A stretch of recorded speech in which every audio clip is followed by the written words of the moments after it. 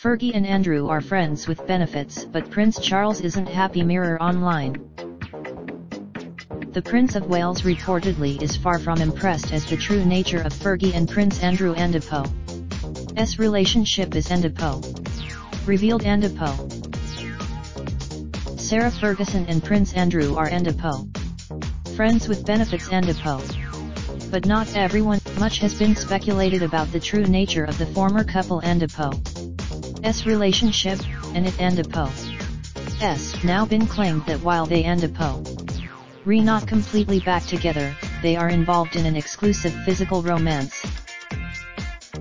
Appearing on ITV Andew's Lorraine, journalist Dan Wooten claimed, they are at the moment in a relationship described as friends with benefits. They not seeing anyone else. However, one person said to be less than impressed is Andrew Andew's big brother Prince Charles, who allegedly still holds a grudge against Fergie for backing Princess Diana during their split.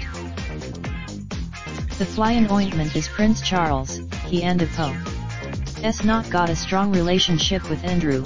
He was opposed to Fergie for taking Diana Andew's side over Camilla, Dan added.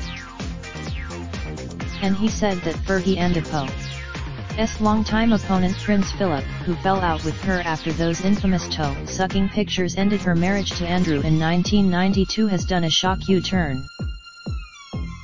The big point of interest was what would Prince Philip think about this?